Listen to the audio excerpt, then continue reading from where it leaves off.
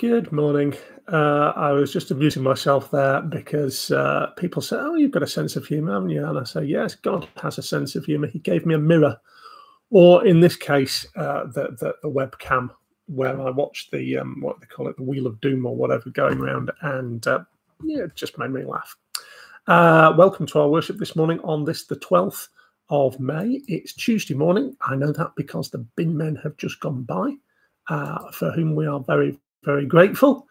And today in the Church of England's calendar of prayer, we commemorate Gregory Dix, who's a great scholar and only died in 1952. Let's give thanks to God for all the blessings of this new day. Blessed are you, Lord God of our salvation. To you be praise and glory forever. As once you ransomed your people from Egypt and led them to freedom in the promised land, so now you have delivered us from the dominion of darkness and brought us into the kingdom of your risen Son. May we, the first fruits of your new creation, rejoice in this new day that you have made and praise you for your mighty acts. Blessed be God, Father, Son, and Holy Spirit. Blessed be God forever. The night has passed and the day lies open before us. Let us pray with one heart and mind.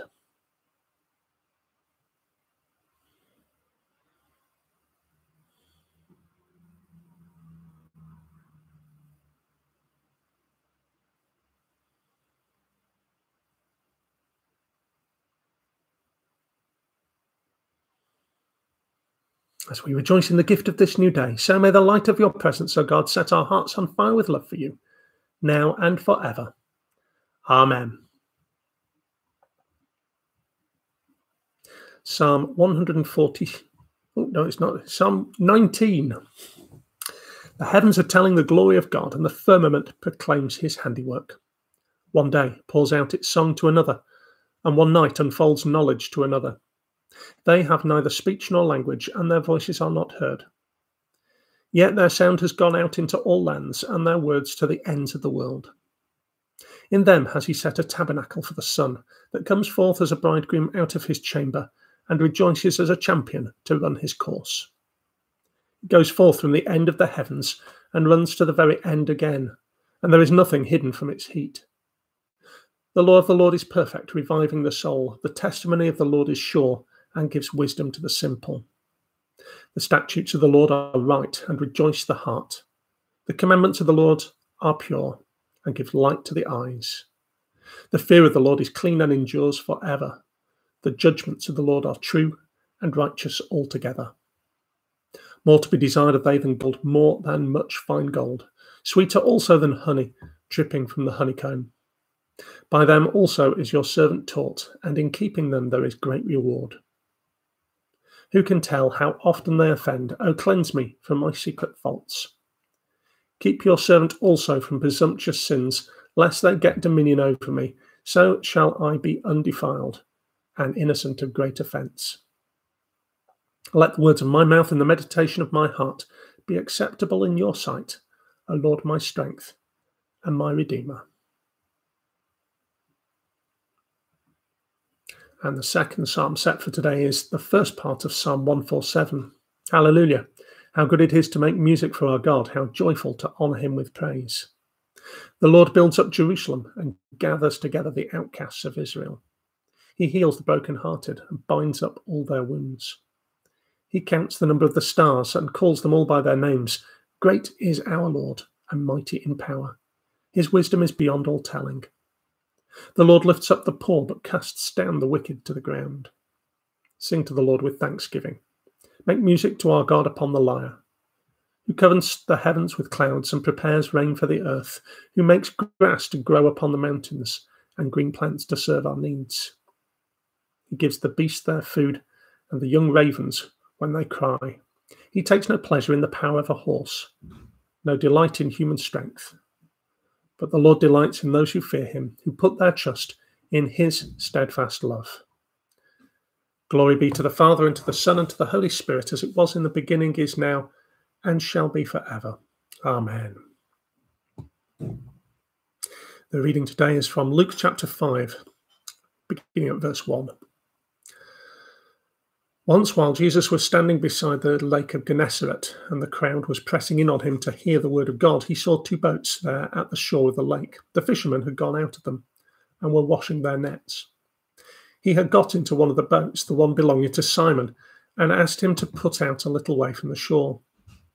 Then he sat down and taught the crowds from the boat.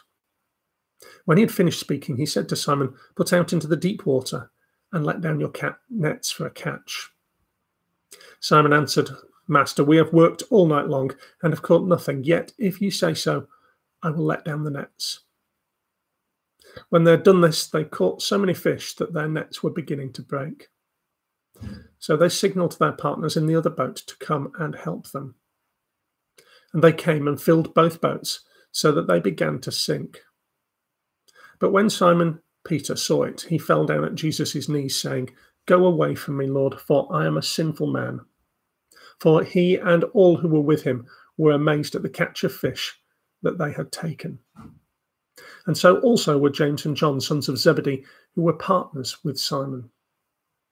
Then Jesus said to Simon, "Do not be afraid. From now on, you will be catching people." When they had brought their boats to shore, they left everything and followed him. This is the word of the Lord. Thanks be to God. So that story from the Bible reminds us of Simon Peter, who went on to first deny Christ, but then to be the rock on which Jesus built his church, and using the same skills that he already had as a fisherman. Lots to think about there today. Let's pray together now, giving thanks to God for his love and mercy and praying for all those in need.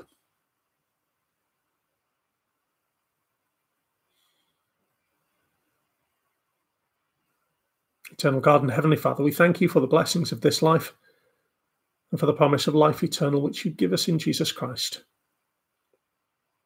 We pray for ourselves, for our loved ones, and for those in need today.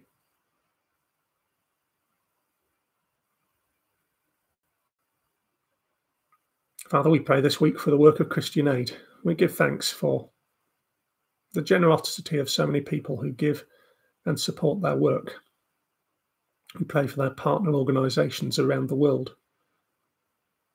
And we pray for all those affected by the coronavirus crisis.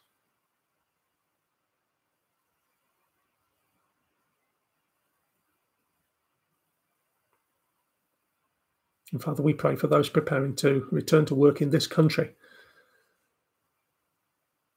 We pray for wisdom and grace. Employers and employees. We pray that we may work together for the common good.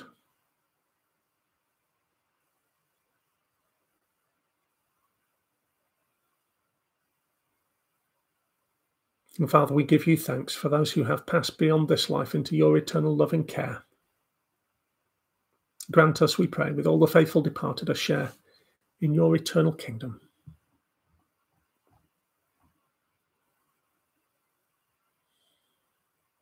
Almighty God, who through your only begotten Son, Jesus Christ, have overcome death and opened to us the gate of everlasting life, grant that as by your grace going before us, you put into our minds good desires, so by your continual help we may bring them to good effect. Through Jesus Christ, our risen Lord, who is alive and reigns with you, in the unity of the Holy Spirit, one God, now and forever. Amen.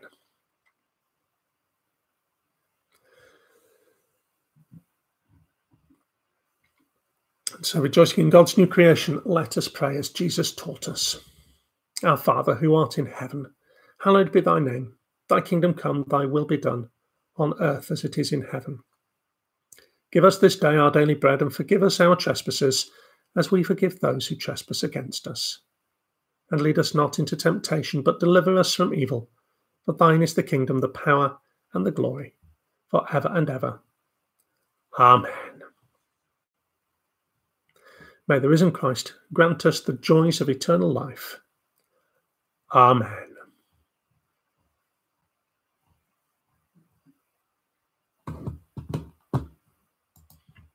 Thanks for joining us this morning. Hope you have a great day. Might rain. Who cares? We're here. God bless you all. Bye now.